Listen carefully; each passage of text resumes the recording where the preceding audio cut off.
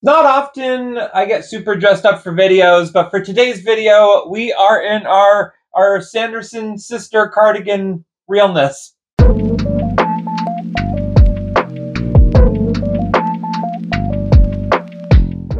Hello, everyone. If you've stumbled upon this page, my name is Brendan. I am your host today. I am also the co-owner of the Rustic Tub, our small bath and body care business in the heart of Ontario, self-branding at its finest for that one. And for our second week in October, if you're watching in October, if not, fast forward to October to watch this one again. It is our second week in October. And as I said last week's video, I am a super fan of this season. So it's spooky season, it's fall, it's colorful, it's cozy. Everything is so on point about it. Now going into the fun part of it, today's video might not be fun and cozy and comfortable. We are coming out of our element here to do a brand new soap completely from scratch. And when I say from scratch, I mean from scratch. Being that we are now officially super deep into October, and that's just like the second week of October, that's still deep into it.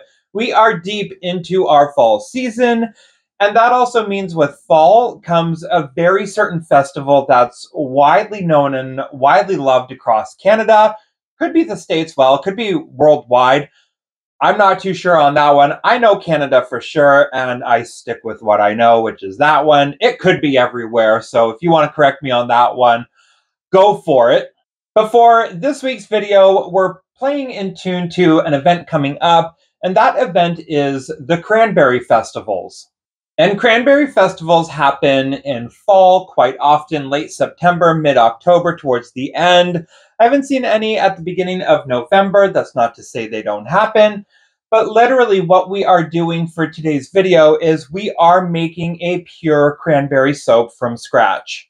Going into our ingredients list for today, though, we are using a quart of cranberries. So we're going to be doing that whole process down there. And then we have our standard oil. So we have our avocado oil, our castor oil. We are using avocado butter today, stearic acid, our distilled water, of course, and we have our coconut oil, and we are using olive oil today. I did find a little one on sale. Since it's a tester bar, that should be more than enough for this. And if I have forgotten anything else off the top of my head, I'll dive into it as I always do with my videos. But without further ado, we are actually going to go into our house and we are going to start the process of our cranberry. So we have to do a whole process in order to get our soap water first. So we're going to be doing a step before the sodium hydroxide step. So, oh, that's one of the other ingredients that you throw in is it's a cold process soap. We need that. Without further ado, we're going in the house. We're going to be boiling down our cranberries. So let's see how we get that one going. So our very first step in making this soap is going to be extracting our cranberry juice, or in this case, our cranberry water for the recipe. So I have jumped into this one full head first, trying to figure out what to do. And apparently to get our cranberry water, we're going to be boiling this, and then we know it will be ready when all of our cranberries have split open. So before we do anything, we have to get our cranberry juice, which this will be when everything boils. We'll let it set down. So we will come back and check up on that when these are ready, split, and good to go. All right, so we are getting onto a halfway mark here with our cranberries, and I will honestly say I did not expect them to go the way that they have gone. So cranberries, when you get them, are very hard on the outer shell. And when they said that to boil the water to get the cranberry out, they will pop and sizzle, I literally did not expect them to pop and sizzle. So they've been going off like little popcorn kernels. We're going to let this keep going until all of them have gone through, but they are softening up and we are starting to get the juice out of them. So we're going to be going ahead and coming on back when they are all ready to go. Okay, so literally after about 15 minutes, we've boiled down the cranberries. Each one has popped, it's sizzled, it's cracked. I don't know if you can see it on the camera because she is, well, steaming up quite a bit, but we do have a very, very red water base that we want to use. This is what we want. This is our cranberry water. And I don't think I mentioned it before, but I got a quart of cranberries and I just measured it out with a quart of water. For those of you who didn't know what that was, that's 4 cups of water, 4 cups of cranberries. I learned that very, very quickly today. But we're going to go ahead, we're going to let this cool down a little bit. We're going to strain the cranberries, and then we will have our soap water to make our cranberry soap. So we'll be able to see the red color hopefully later on. Right now, it is a beautiful cranberry red. On camera, you get a lot of steam. So we're going to go ahead and get this all set up and move on back to our studio for the next portions. Okay, so that portion went a lot smoother than I definitely thought. I thought there was going to be mad hardships with boiling all of that down, but as you can see, we have our cranberry water right here with us. Like, that red is vibrant. I won't lie, I did not expect it to be the color that it is right now. Like, this is beautiful, and I can only hope that the soap is going to remain this color for the whole time. We're gonna have our fingers crossed for that one. And as well, going into it, you can also use the pulp of the cranberry as well. You can just fine blend it and everything. I wanted to take a safe-ish step going into it first. I wanted to see how the reaction would be with the cranberry water first. There could always be a second one after. This is a first of the first for us, so we're playing it very safely right now and just fingers crossing, hoping that it will stay this color. So when it comes to pouring the water, you don't have to be masked up for this portion. It's just when you do your live one. However, wear your gloves as always. Even if you're making it for yourself or your friends, safety is good just to have. So we're going to go ahead and pour in our water. And I cannot get over how beautiful this color is. I really, really hope it stays this color. All right, so to start, I am just going to add a little bit just to see what the reaction is. And if I can get the color to stay, then I will add in the rest at a slow pace. Well, that is a reaction. So I'll try to tilt it up. You can kind of see that the red is starting to turn green, and it's getting into a really dark color. So I think we're going to end up with a very eggplant color. I'm just going to go ahead, add it in. If it goes green, this is going to be very interesting. You and I are seeing this for the first time. If you have made cranberry soap too and you're watching this video, you're probably laughing right now, being like, he has no idea what's about to happen. So that part's correct, because now it is a bright orange color, and it is like a fun fire color, like fire orange, not fire red, like that one right there. But we're going to go ahead. She is mixed in. We're going to let everything kind of set up. We need this to cool down before we move on to the next part. So we're going to let it off to the side, and we will be back shortly to melt down everything else. Okay, so now that it's dry, you can see that it is a very bright yellowy orange. I'm expecting this to be normal with everything that we've done. It's happened the same with our rhubarb soap as well, so we're just going to keep pushing forward. I have come to terms, she will not be this cherry red, but we will be probably adding some mica powder if the colorations is going a little bit south. But for now, we're just going to continue on with the rest of it. Okay, diving right on into our butters and our hard oils, we are going straight for our avocado butter. So we're just going ahead, throwing in that mixture there, going to get it in. And that is our avocado butter done. Moving on to coconut oil. Okay, coming in hot with our coconut oil. You can probably see that I use literally a metal bowl in everything now, just because it's so much fun. Okay, there we go. What we're going to be doing now, obviously same thing as all of our other soap videos, we're going to be throwing into our double broiler, so our nice little heated pot over here. I'm going to throw in a couple scoops of our stearic acid just so it will harden up, and then we will keep on moving from there. So in reality, while we are testing around with our soap today, I have been reading a lot online about the use of citric acid in your soaps, And it's best to use a 1% pour to it.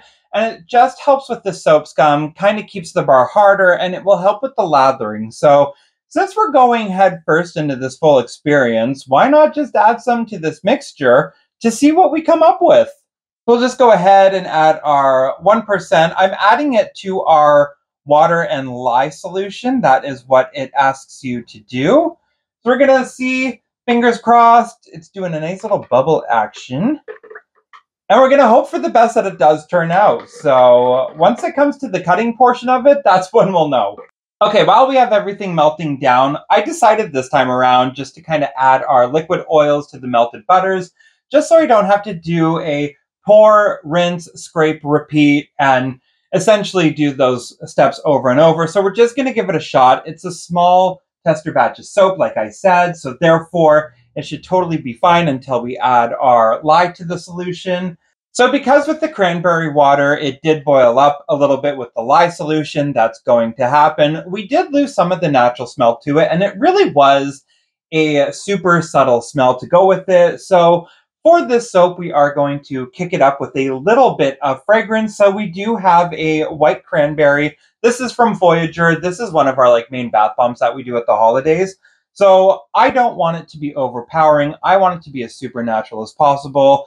I'm not going to do the required amount that we always put in. I am going to go with slightly less, just because I really want this soap to be as natural as it possibly can.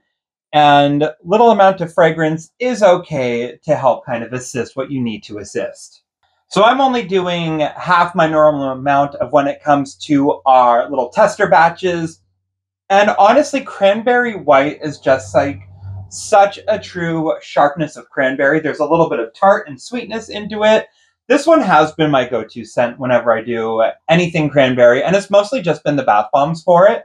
But today is really going to be the kicker for that one when it all comes together. Okay, jumping right on into adding our castor oil into the big mix. We're just gonna add it all in and then do our mix up to the pot for it. And then we'll be switching up the angle just so we can see the pour of it. Now, I will say before I add our avocado oil, I do have mica powder off to the side, just in case we do have to add a little coloration to the soap, because I don't want it to be orange, it's cranberry. I want it to be cranberry red. That's just my take. Okay, adding in our avocado oil, small amount, just because it's a small soap. And then finally, our on sale olive oil. I didn't say it was a big olive oil. I just said that it was on sale. So I couldn't say no when it came to making a soap like this. So I'll just go ahead, add in the desired amount for it. And when I say desired amount, I mean the measured amount that we have set out for it. All right, fastest $4 I ever spent on olive oil. And then because we are moving on to the portion of the video where we're adding in the lye water, we are putting on our goggles again for our safety. From here on out, I'm going to go ahead, I'm going to switch up the camera angle so you can see from the view down.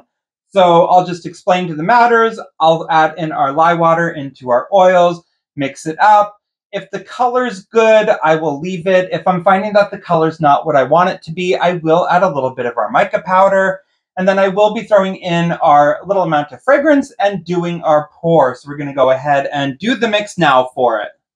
Okay, in the meantime, as this all carries on, I'm going to do my best to explain what I'm doing, when I'm doing. So if I go silence momentarily, don't take that to heart. I just overthink. Okay, moment of truth if we're going to get beautiful color.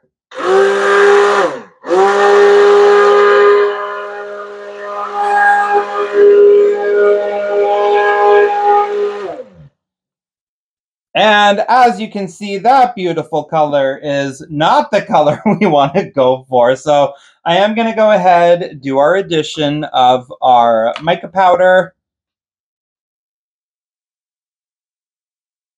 So I am using lipstick red from Fizzberry because I want that cranberry color in there.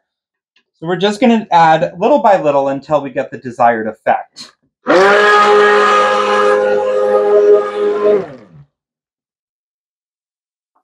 To me, that's still too pale. I want this baby to have the personality that the cranberry water was.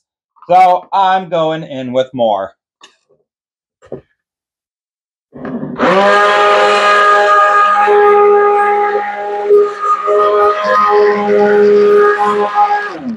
Okay, this was the red color that I wanted it to be. On camera, I know it still does look like a little sunsetty brown kind of color. In person, it does match the cardigan.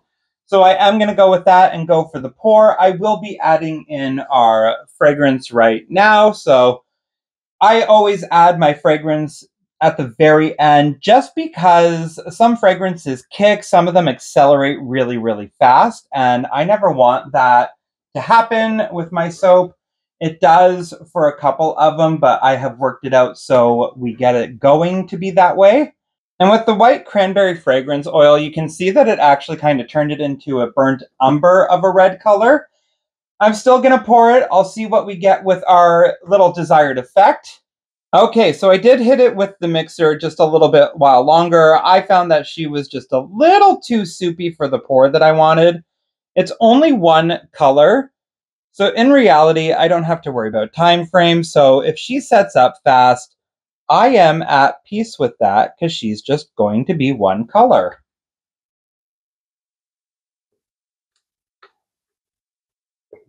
So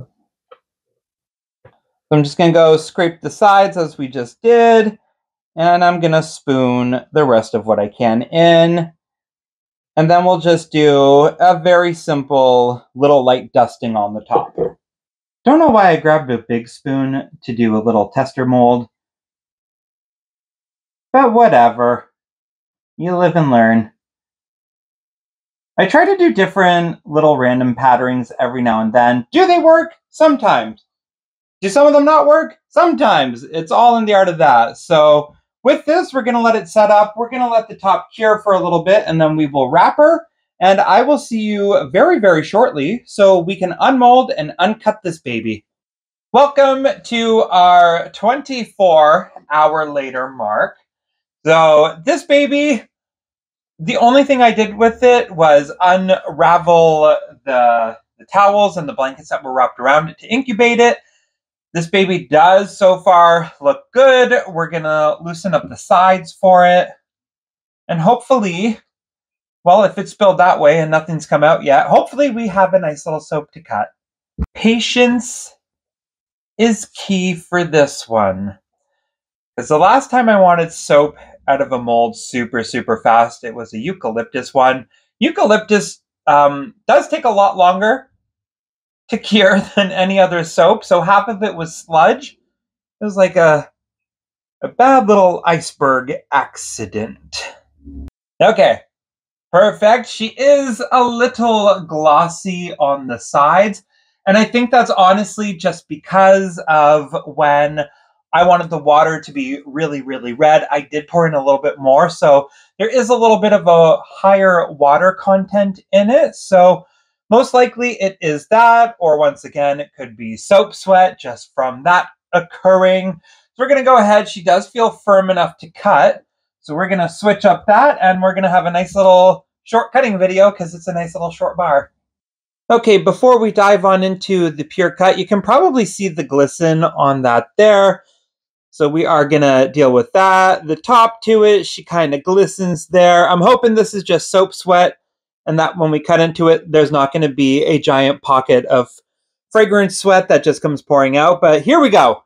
So this mold will get us about 7 or 6 bars. So we generally leave the ends on with them just so we can get the maximum amount of bars from a little mold.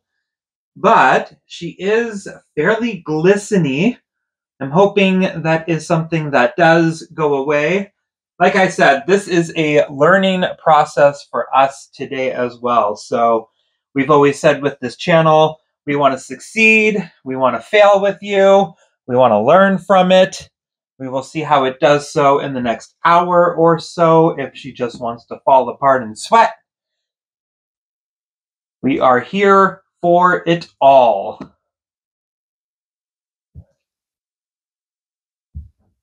I guess the reality of it was I really wanted to have like a proper red cranberry red bar is soap, but we did end up adding the mica powder to it. So in reality, there's nothing stop us from down the road having some fun swirls to go with it. Always can have fun with that. This one is a little bit thinner than our other bars of soap, like you can probably see the difference. So little tester bar right there to go. That is perfect. And with that out of the way and them on display, we will let them set up for about a day for it to do the curing so we can do the stamp. I will also say, after looking at the cuts and everything, I can already tell you that it would be the fragrance oil that would cause it. Sometimes little pockets just get trapped for the glisten, and it is totally normal. It has happened with us a couple times. You just gotta let the soap cure a little bit longer. It's nothing to fret over, nothing to panic. Sometimes these things happen, so I'm about 90% happy with how the bar soap turned out. I do love the color on it, and we will just continue on from there. But I believe that is it for this week's video. So if you like what you see, like, subscribe, ring the bell for notifications. I try to upload every Sunday. I do shorts on Friday, but that's a whole different ballpark.